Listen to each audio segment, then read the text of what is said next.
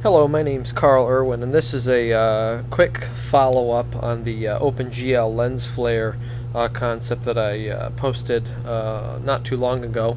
I have a couple of new concepts that I just wanted to share with you, and also to make you aware that I'm going to put the simple image library that I've been putting together, some of these images that I've been creating and putting together for these lens flares. I'm going to put them into a zip file or a zip folder, and I'm going to place that on my website and make that available to anybody that wants to check it out, along with a couple of these test files that you can deconstruct and take a look at and maybe put into use for yourselves.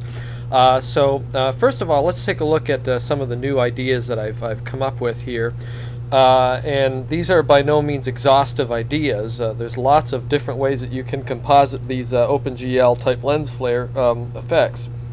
But these are just some new ideas in terms of rigging that you might want to experiment with. I have a flare put together, and again, I'm not going to go through how to do that from start to finish. You can check my tutorial on my YouTube channel, Decaf Productions. You can check that out on there and follow along how this works. But I just want to show you a couple of newer ideas that are not in that original tutorial. So I have my flare empty, and I have my multiple scenes, and each scene has different elements tied to it that I'm using in the final composite in the video sequence editor. And one of the main new ideas that I've come up with is this one right here, which is the caustic. And this is a caustic image. It's supposed to look like one that I created using GIMP. I put together this image using some very basic shapes and blurring techniques and adding techniques and multiply techniques, and ended up coming up with an image that looks like this. And I have a couple of others that I made too. In fact, I can show you very quickly some of these other images that I have. For example, here's the one that I'm using in this project. Here's another one. There's another one over here. So what I did is I just looked at some other caustic images, some real ones that I found online, and looking at some other libraries, and I just tried to emulate what those look like. So these are not real. These are all made up, and I just created them in GIMP. And you can see here, this is the library that I'm going to post. It's not very big, but it does have a few of these very basic shapes that I've worked on, a few elements that I even made using real practical devices and elements, using pieces of glass and marble and things like that, and shining lights through them. But these are just the basic library elements that I've created and put together. You can of course expand on this, and there's a unlimited number of elements that you can create in order to create these lens flare effects. But anyway, this caustic idea here is that you take this image plane and you import it, and then you apply to it a constraint that causes it to track to a center empty. And I place this empty in the center of my scene, and this is stationary, it doesn't move. And I parented my caustic image to my flare empty, which is this right here. And as the flare empty moves around the scene, this caustic image will track to the central empty, and it causes it to always face away from the center, or towards the lens flare, rather the light source empty that I have in here. So this was kind of just a clever idea that I came up with after looking at some other proprietary lens flare plugins, such as I know one is the Video Copilot for Video Copilot optical flares for After Effects. There's a very similar kind of thing where you can import real pictures or images, and you could use real images, I suppose, if you made some images yourself from real elements. Import them in, and then set constraints so that it always faces in the proper direction. Anyway, so this was the idea that I came up with, and you can see here that in the final composite, what I did is I took that image and I flipped it so that it's on the opposite corner from the lens flare source, and there it's composited in. So that's one idea that I came up with. Then I tried to apply this also to some other elements. I have another one on here that's a hoop type element.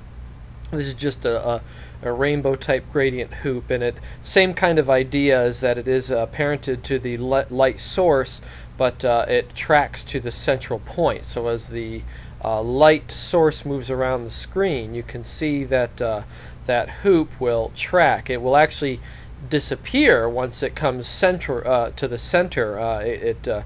You're looking at it on the lengthwise, so you can't see the hoop anymore. And then what I did is I took this hoop and I composited it against another element that I have in here, which looks like this.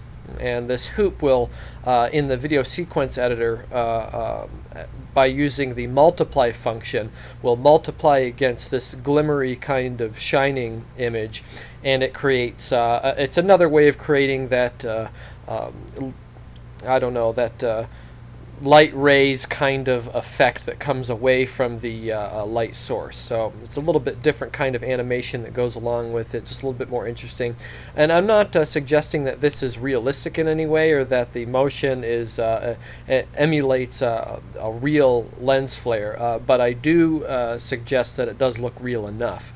In fact, if you look at the final render here, you can see here's this hoop, and it adds somewhat of a realistic looking kind of flare effect, whether or not it's absolutely real or not. So I wanted to share that with you, and this is a project that I'll put in the zip folder on my website. You can see also a follower suggested to me that I use this function in the strip selection here, make meta strip, to consolidate some of these strips as I'm compositing, and I found this to be very useful in terms of keeping the video sequence editor clean. One thing you can do is add a color, so add a color, black color on the very bottom, and then put several strips together, and then make a meta strip, and then apply that meta strip with an add or cross or something like that. Some other, you can see this one's using an add blend mode, and that will just consolidate your flare all together. You can do a basic color correction on that final meta strip. So very, very useful technique, and I want to thank Dave McSween for suggesting that. Very, very good idea.